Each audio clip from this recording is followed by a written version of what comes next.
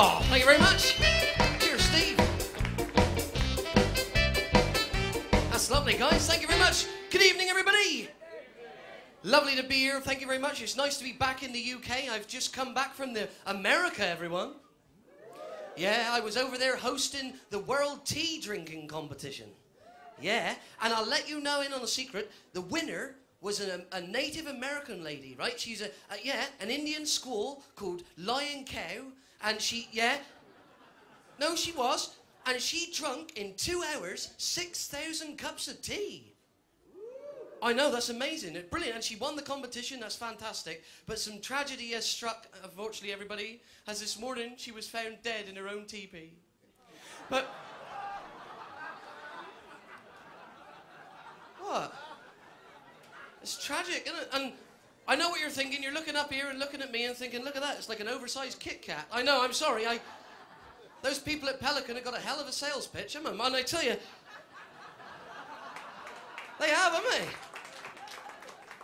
If you're looking at a suit, honestly, I do look like a big Kit Kat. Hello, darling, right? How do you fancy I'm wrapping a 4-finger treat? Hey, no, anyway, it's...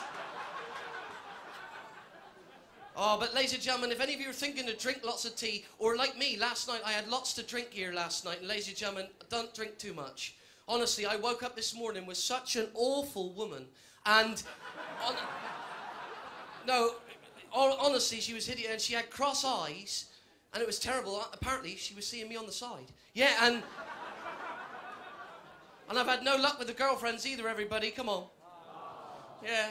One of my girlfriends, she entered a drinking competition. She entered the Red Bull National Drinking Competition, and she drunk, in half an hour, 375 tins of Red Bull. God, she was so happy about winning the competition. She's all excited, and she fell on the train lines and got run over by a steam train at Bodmin Railway, everyone. Yeah, she was chuffed to bits, though. But... You may as well laugh, mate. I'm staying on. Yeah, all right. And you think that's bad? I had another girlfriend, everybody. Lovely girl from Holland. Yeah. And she worked, right? Lovely girl from Holland worked in an inflatable shoe factory. And we were going out for about 3 weeks until she popped her clogs. But, she's the first girl to go down on me in public. It was great. And, yeah. But I've had some good news today, everybody. My mum has just got a new job, everyone. Yeah, she rung me up. She said she got a new job at the bowling centre. I said, 10 pin? She said, no, it's permanent. And I took my grandparents to the bowling alley. Now, my grandparents had never had a go at bowling before. And I had to explain them the rules, that there's like the line and the alley and a gutter either side, 10 pins, you have 2 goes to knock them all over. My granddad went first, he stepped right up and he rolled the ball down and he knocked all 10 pins over, he's excited, but he clearly put his foot right over the line. And my gran, she noticed, she said, you're a foot in front. He said, what did you call me? Yeah. Started around and... So I won't be taking them again, and some other news. I'm here, obviously, ladies and gentlemen, toting for work today because I've had to give up my day job. Yeah, I used to work in a helium factory, but I had to give it up. I'm not being spoken to in that tone of voice. And it's true. And then I started in the summer, back down in Cornwall, I started up my own business doing colonic irrigation. But the hosepipe ban, that finished us, really. So, yeah. But instead, then I went on holiday, everybody. Now, I like going on holiday. I'm sure everybody here likes going on holiday. But the worst bit about going abroad, even though I love it, is the flying. Now, I'm scared of flying. Anybody scared of flying? Yeah? Work with me, guys. Anybody here just ever seen a plane? Yeah, lovely. Okay. You walk in an airport, the first thing you see is a big sign saying terminal. Now, that frightened me to start with. And I walked in. I went on holiday, everybody, with my girlfriend at the time. Yeah. You've obviously seen her. All right. She was ugly as well, everyone. Honestly, hideous. I mean, she was all right at the top. As you work your way down, she just seemed to get wider. And yeah, there's fellas here laughing. You've met a girl like this, haven't you, met? Honestly, she's like a skittle. On a massive bum. Her pants are labelled Mark F. That's one above a Mark E. That is. It's big, isn't it? She's the only girl I know how to put her in her belt with a boomerang, you know, being like that, big girl, right? Laughing it up, mate. Every time I climb on at night, my ears pop. It wasn't funny, right? And she got stopped at customs. They thought she was smuggling £100 of crack. They weren't far off, but you go in there with, like, to go to the airport, first of all, you take all your luggage. Now, I don't know about you ladies in here, but I seem to find that all the ladies I go out with pack everything. She got everything. She got, like, one bag full of shoes, because she got that phrase. What's that phrase? If the shoe fits... No, buy a pair in every colour. Not wear it. No. She has hundreds of shoes. And I said, look at all these cases. We're only going for a week. 15 of them. What's in there? Shoes. I went, right, shoes are in. What's in that one? She went, that's got makeup. I went, well, fair enough, you need that. And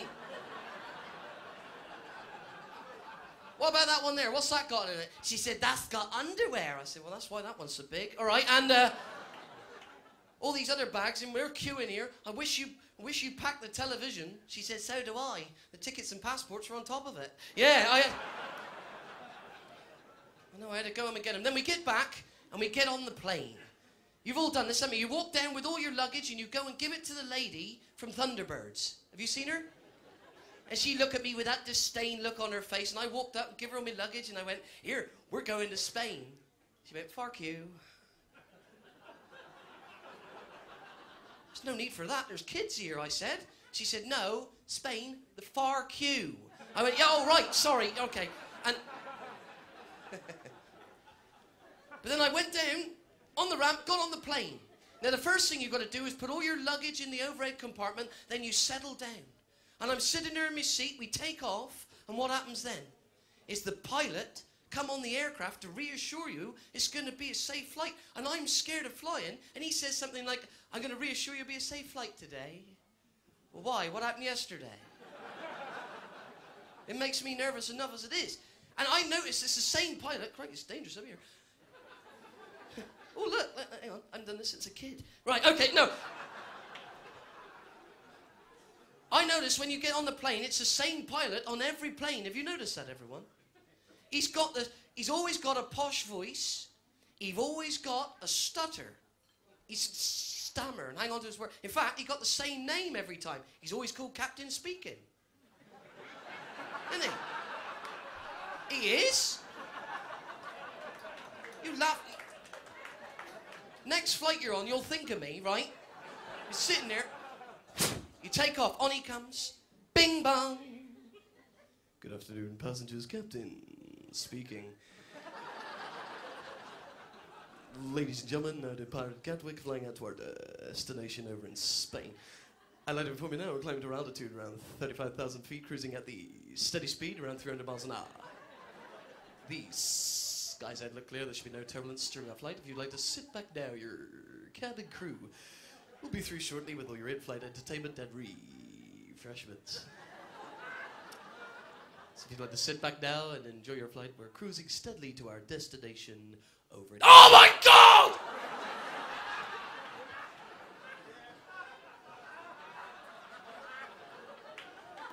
Yeah. Hang on a minute. Nobody laughed on the flight. We're all... Yeah. Say about a Kit Kat. Honestly, we took a break for about 30 seconds, but it felt like about 3 hours. We're sitting there wondering what happened in the flight deck, right, love? Yeah, and... But he came back. Bing bong. Good afternoon, passengers. Captain speaking again. Second chance to get that. If you... No. Anyway. He said, ladies and gentlemen, I do apologise for my sudden outburst during my announcements, but my co-pilot, he's rather clumsy, and he just spilled a cup of scalding hot coffee all over my lap. Yeah. Then he said, you ought to see the state of the front of my trousers.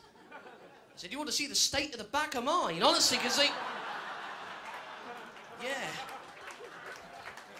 But then... I'm glad we weren't flying upside down, love. It would have run at me collar. Honestly, But we pitched down and landed. So we get off the flight. The first thing you want to do on holiday, everybody, is to go and get a drink. A bit like coming here, isn't it? We want to have a drink. And I went in there and I thought, I'm in Spain. I'll go and get a pint. She can get the luggage, right? Because it's all hers anyway. So off I went to find I went right in this first bar. Now, ladies and gentlemen, a lot of you tonight out there looking up here might look at me and think, he's a bit thick. Stop laughing. You couldn't be wronger. Right? Because... What? I aren't thick. I learnt right proper up school what I need to learn.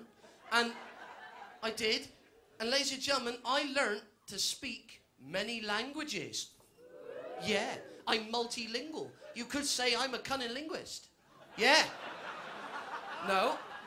I can get my tongue around any of them. I'm there, right? So, any language. And I went in this bar in Spain, and I ordered my drink in the man's native language to make him feel at home. It's in perfect Spanglish. I walked up, right, and I went like this. I went, mm-hmm. I know what I'm talking about. Pay attention, you'll learn something if you ever go to Spain. I walked in and went, mm-hmm. Barmano, pint de lagero, please-o.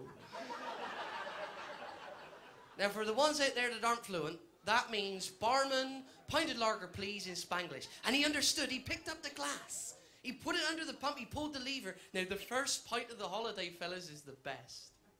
Honestly, he's filling up. It's ice-cold amber nectar, super chilled.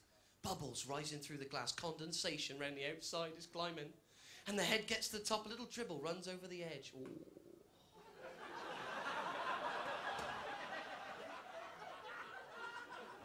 I couldn't wait. I leaned over to grab this drink. As I leaned over the bar like this, something terrible happened, everyone. In this bar in Spain, I'm leaning over the bar, and from nowhere, a bloke, yes, a bloke. He got up and he walked straight up behind me, and with his hand, he grabbed me on my bum. Ah. Well, I didn't do that. He's a bloke, I'm a bloke. I'm not used to that sort of thing. It's not, he went up, he went, I went, oi, what the oh, no.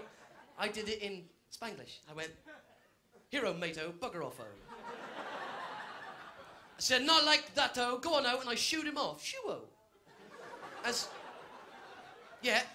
he's walking out the exit, I'm watching him go-o, right? And I'm looking that way, and then another bloke, a different bloke, did exactly the same while I'm looking that way. He blindsided me. I'm looking that way, and he walked straight up, all prepared again, 4 fingers, straight up a chop. I went, here, hang on a minute-o. Leave my ass so alone-o. Yeah. I even sent him home. I said, go-o, homo. Yeah.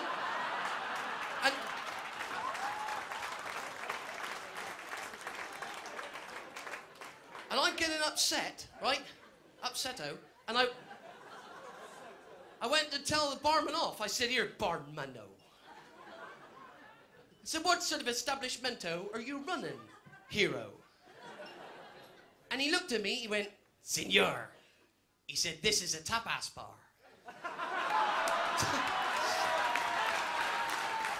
Tapas! Blimey. Well, ladies and gentlemen, thanks. I was going to do a song, but I haven't got time, everyone, so I'm sorry, I was going to sing a beautiful song called How Can I Tell You I Love You When I Can't Even Breathe Down Here? But I can't do it now. So, do you know it, boys? Can we? No, all right, I gotta go. Ladies and gentlemen, from me, Jack Glanville, have a fantastic night. Good night, God bless, thank you! Ladies and gentlemen, Jack Glanville! Sing about Jack.